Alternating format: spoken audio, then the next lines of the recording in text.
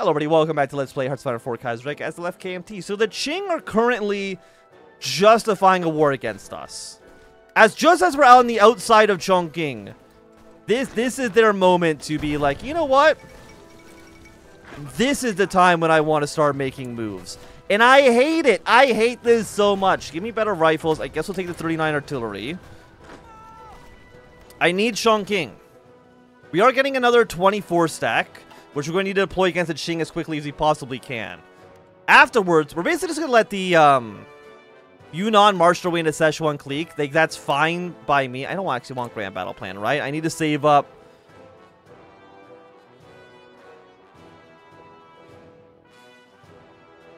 I need to save up for you guys.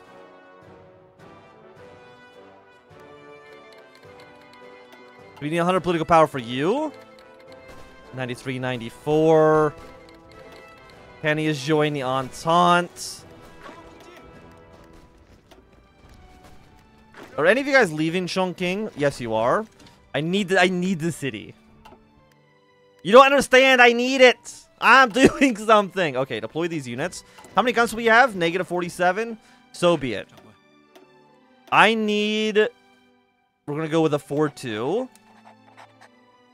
Draw up the longest line you possibly can. I think this seems good. We're going to set you to be the Purple Army.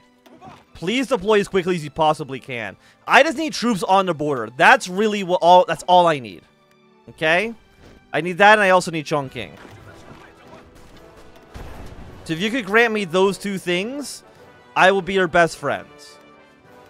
Because once this falls, we can annex Chongqing. I don't believe the Qing have a claim to any of this territory, so we're going to take literally everything here. Thank you. Confirm and exit. Now that we've taken this area, do we have... We'll first get army reforms. Can I get any allies? The answer right now is definitely not. So I need Green Army to have troops here. And you know what? We'll even have half of you go down here as well.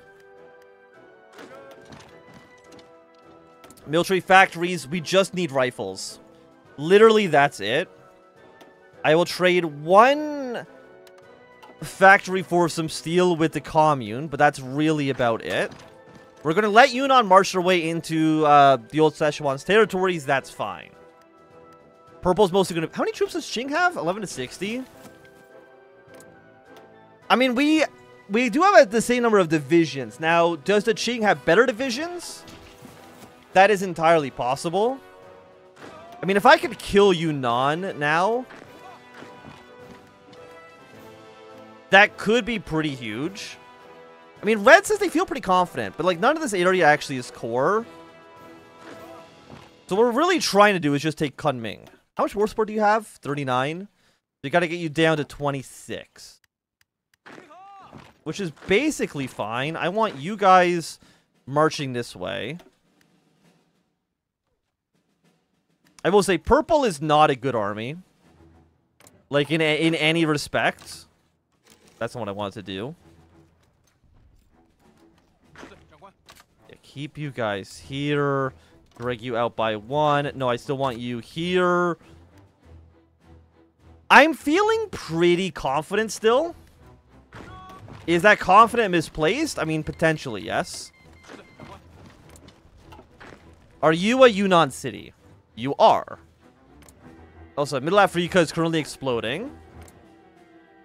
What? Wait, who are you? That is a new flag. Also, wait, what is it? We're at 51% world tension. Weekly stability goes up, absolutely. I wonder if I actually have more Green Army troops down here. Because I think Green Army, if we can take on... Yeah, Yunnan as quickly as possible. Peace conference is over. Okay, that's about Middle Africa's dead. That's fine. Revive you. Naval Academy. We get 100 trucks? I mean, that actually could be useful. Artillery upgrades.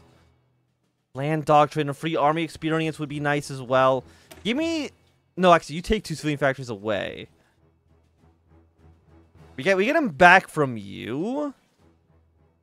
You know what? Actually, we got a lot of good stuff here. See, let's actually try to reconstruct our economy a little bit here. Actually, let's see if we can have you march your way down towards the border of Vietnam. If we can get all of these Yunnan troops kind of stuck. Actually, you know what? Let's have all the Red Army just march right now. Yeah, I'm not surprised. Like, as soon as we killed one of the two, Szechuan or Yunnan, taking out the other member is not going to be that difficult. Which I did know, you know, kind of going into this.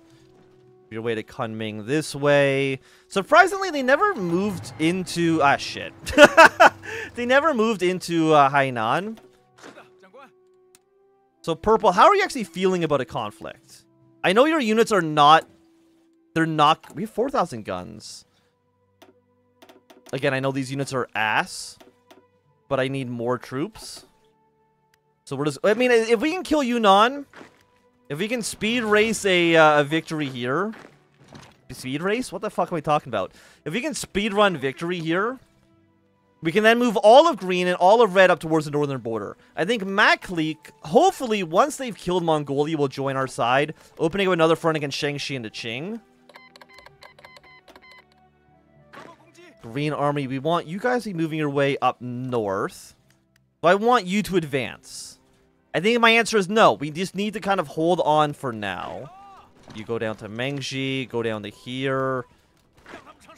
You go take this city. Excellent. And again, you're just going to... Everyone's just basically moving away to Kunming. I don't know if that's going to be enough to kill you, but it's going to do decently. I'm going to be happy with that. Do I have Purple Army do last stand? I don't think I do. You're at 18%. Once you have the supplies, we're going to deploy you immediately. 2,000 guns. We're just going to do one row of you for now. Deploy immediately. We're going to set you under... Do we have a good defense commander? Yes, we do. You're going to defend this line. You guys can be the White Army. Redeploy as quickly as you possibly can. Green Army, I think if you can move your way down south, or from the southern front northwards, I'll be happy to see it. I want you moving over here. Yunnan is currently halfway dead. Qing government has 5% collaboration in Shangxi. This will reduce Shangxi's surrender limit by 1% and 5% compliance when the enemy capitulates. Sure. Whatever you say, man. I want green actually to have force attack, because I just want Kunming. Now, I don't know if that's going to get the kill, but if it does, our life is going to become a lot better. 100%. So we want you moving towards Beijing. I think Red Army wants kind of supporting the Central Plains here. We're at 99% capitulation. Not a huge surprise. Kunming is fallen. Yunnan has collapsed. Excellent. Take all states. Submit those demands. Oh my lord. The revolution, baby. It is on. Okay. Green Army's going to move their way up north. Red Army, you're going to deploy into Central Plains. Moving your way towards the Shangxi border. Move up there as quickly as you possibly can. Our intelligence operations... I want you root out resistance in our newly acquired territories, please. Beta of the 3rd NRA. After the failed Northern Expedition, the remaining members of the 3rd NRA returned to Yunnan in order to build up a new career within Tang Jiao's administration. And with the province under our control, we have an opportunity to reintegrate the lost members of the KMT into the NRA. Absolutely not. Recently promoted. Only reliable generals. They can avenge their failures. So we're basically... Okay, only get... Actually, we don't need that many generals. So you know what? Only get the most reliable. 437, 24. Do you have better than a 4-2? What's actually it's kind of funny is they've given us so many commanders.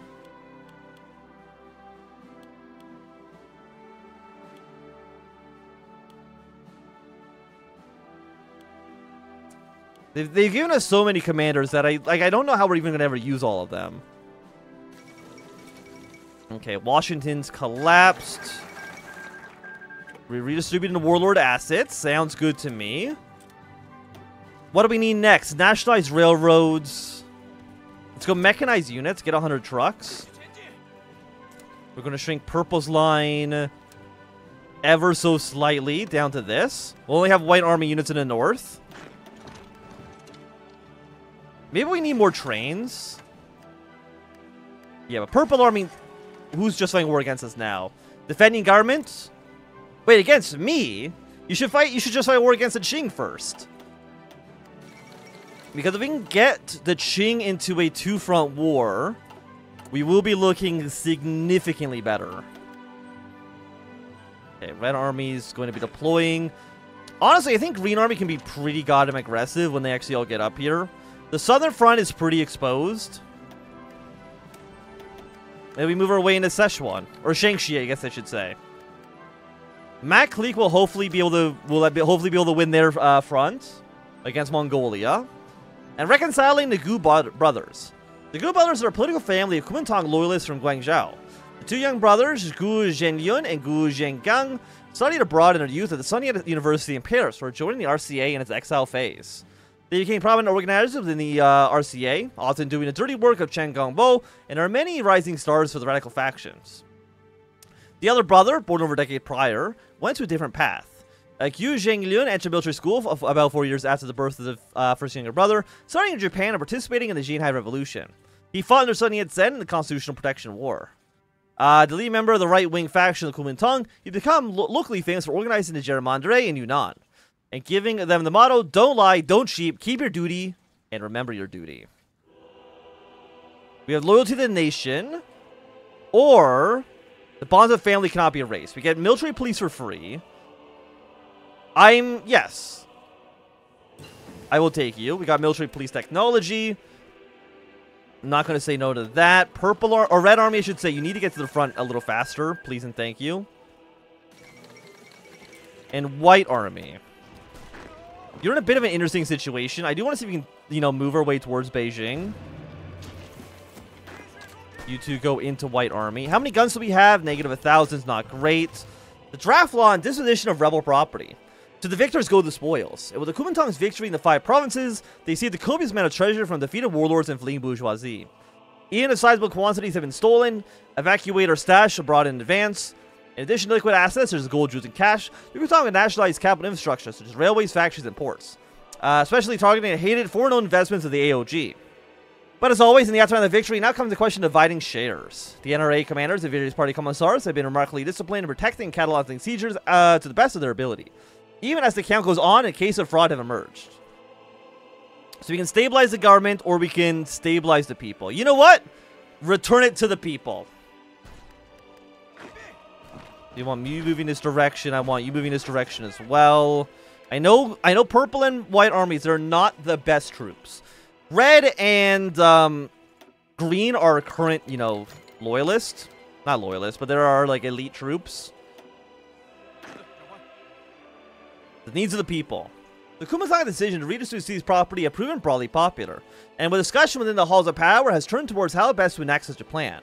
Despite the social revolutionaries' egalitarian principles, unfortunately there's already been plenty of backdoor lobbying on where to best spend the influx of League riches. Cases of outright miscegenation have been punished, but a focused direction becomes more and more necessary. As a general trend, the RCA and their allies in the CSP have pushed for an injection of cash towards urban renewal. In their eyes, winning the urban proletariat is critical for jump-starting industry, giving it the production base to win the Kuomintang's future wars. They point out that focusing spending on a densely populated area is more efficient for a limited resource available in hand. The PAC and affiliated factions have called for a dispute of aids to the farmers, who they argue are the backbone of the revolution thus far. So we can either empower the urban, keep things balanced, which is political power gain, supply consumption, factory output. Alleviate the poverty, or we get factory output. You know what? Let's alleviate rural poverty for now. Having food resources is very important to fight any kind of war, any kind of revolution. So we want to make sure our food surplus is looking pretty good. By the way, why do my units suck so badly? River crossing. You know what? That is completely fair. I'm not even going to, I'm not going to argue with that one. How many units did Qing have again? 28 to 49. We're currently sitting at 70. Again, our units are not great. I'm completely willing to admit that. Actually, are you across the river? I don't believe you are. So maybe we can move you towards the, to get towards Shaanxi. I'd be happy to have that. Mexico, thank you for the equipment. Also, Mexico, what ideology are you? Are you totalist or are you you're totalist? Okay. Which is basically fine for us. By the way, having the Dutch and Switzerland in the Internationale, Germany is not going to be in a great position. Not in the slightest. We could maybe try to see if we can like meet these units together. Take Sleeper's form. Agents of the left KMT are on the move. Ever since their victory over the League, the Kuomintang and their allies have swelled in numbers. With pockets of sympathizers scattered all over the nation, some are true believers, educated in socialist promises and responsible with the status quo. Some are veterans of China's various Republican armies who have thrown their lot in with a new hope. Many are graduates of Wampa, whose nationalistic revolutionary spirit have been awakened by the party's return. Still, plenty are simply men and women with their own private grudges, or perhaps brought off by the prospect of social mobility. Zhao Enlei has worked diligently in building his agency, a collection of men and women from various walks of life. Many senior officers are from the Red Squad and longtime party operatives. Those have been careful to select plenty of agents who do not have a long history as socialists, letting them blend in mostly inside the party and outside. The 4 operational sections have been created: the General Affairs section, the Information section, the Radio Communication section, and the Action section. Courageous men in dire times. Thank you for your sacrifice. Okay, finest hour. People are joining the Entente. That's a-okay. I wonder if I can move you kind of in this direction. Purple, let's meet you here as well.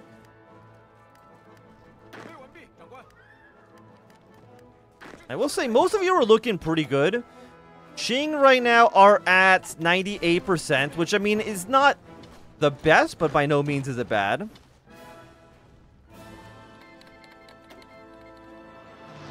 Okay, so let's see if we can get this pocket cleaned up. 59% is okay. And once you're all stuck in Wuhan, we can definitely kind of, you know, envelop you like a snake. Also, Purple, did all of our units... Wait, Purple, where's your army registered?